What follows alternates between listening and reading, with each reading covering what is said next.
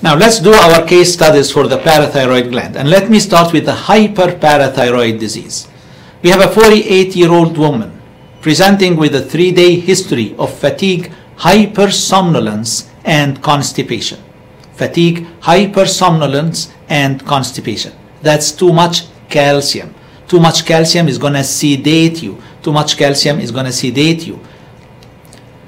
Past medical history, she had migraine headaches, 1 or 2 attacks per month, calcium oxalate renal stone 5 weeks ago, and it passed spontaneously. So, can you identify 4 manifestations of hyperparathyroidism in this case? Fatigue, hypersomnolence, constipation, and the calcium-containing renal stones are the most important manifestations of hypercalcemia secondary to hyperparathyroidism in this patient. Can you identify abnormal lab findings consistent with hyperparathyroidism? Yes. High serum concentrations of calcium, high concentrations of parathyroid hormone, and abnormally low serum phosphate all are characteristic of hyperparathyroidism. What's the most likely cause of hyperparathyroidism in this case? Since thoracic and abdominal computed tomography CT scans were negative and there are no signs that a tumor has spread, the region of abnormal growth in the parathyroid glands is probably an adenoma or hyperplasia. So search for a parathyroid adenoma. Most probably this is the case. Would you expect that the patient has primary or secondary hyperparathyroidism? Since the serum calcium level is high and the serum phosphate concentration is low, the patient apparently has a tumor in one of the parathyroid glands that is called primary. Serum calcium is generally low or normal, and serum phosphate is high in patients with secondary disease. So this patient has a primary hyperparathyroidism. What the most appropriate therapy for this patient? If the tumor is not cancerous, if it is just adenoma, surgical removal of the adenoma is the best treatment. If the tumor is cancerous, then surgical removal of the tumor followed by radiation will be appropriate.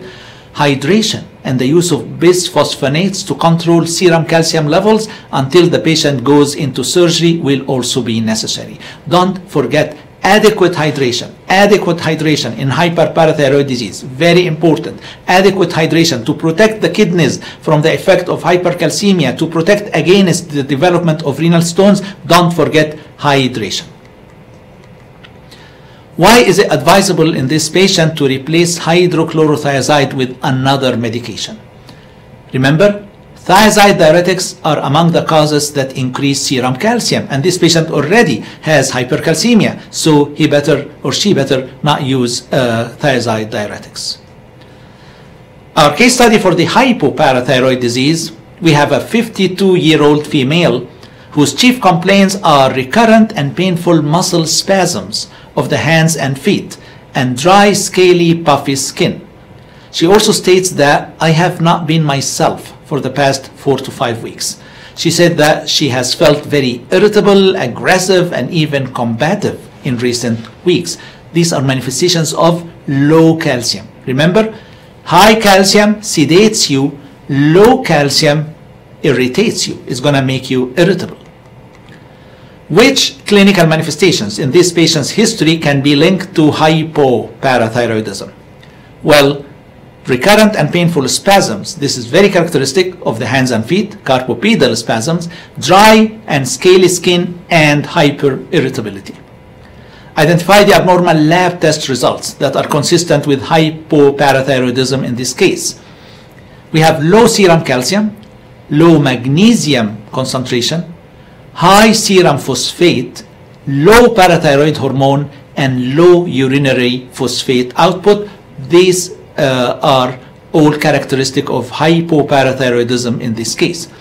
What the most likely cause of hypoparathyroidism in this patient? The most likely cause is decreased release of parathyroid hormone from the parathyroid gland due to a serum magnesium deficiency. Remember, Magnesium is important for a normal parathyroid function. If you have hypomagnesemia, your parathyroid is not going to function normally and you will develop hypocalcemia consequently.